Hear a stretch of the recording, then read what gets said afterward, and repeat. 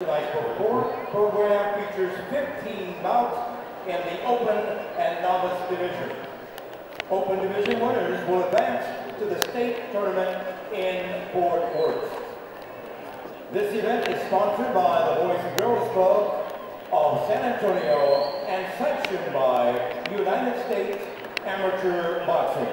And a special thanks to this evening's host. We appreciate the opportunity to have this event at the Scottish Rite Auditorium. Special thanks and appreciation to Keith Sutherland-Meyer, 2012 Golden Gloves Chairman, and Jimot, Boys and Girls Club of San Antonio CEO, and Skip Wilson, the 2012 Tournament Director. Each year it takes several hundred volunteers to successfully bring this event to the general public. It is the people behind the scenes that we sometimes fail to notice. Without their commitment, we'd not be able to accomplish this exciting and successful tournament, the most successful What's your son's name? The state of Texas. Davison. Kevin Davison. Yes. And now, to honor America, as we open this event, please rise for the presentation of colors, and please remain standing for the playing of our national anthem by San Antonio's own 18-year-old young saxophonist. Let's see, we've got Kevin Davison, former Jefferson High School graduate and freshman at Texas State University in San Marcos.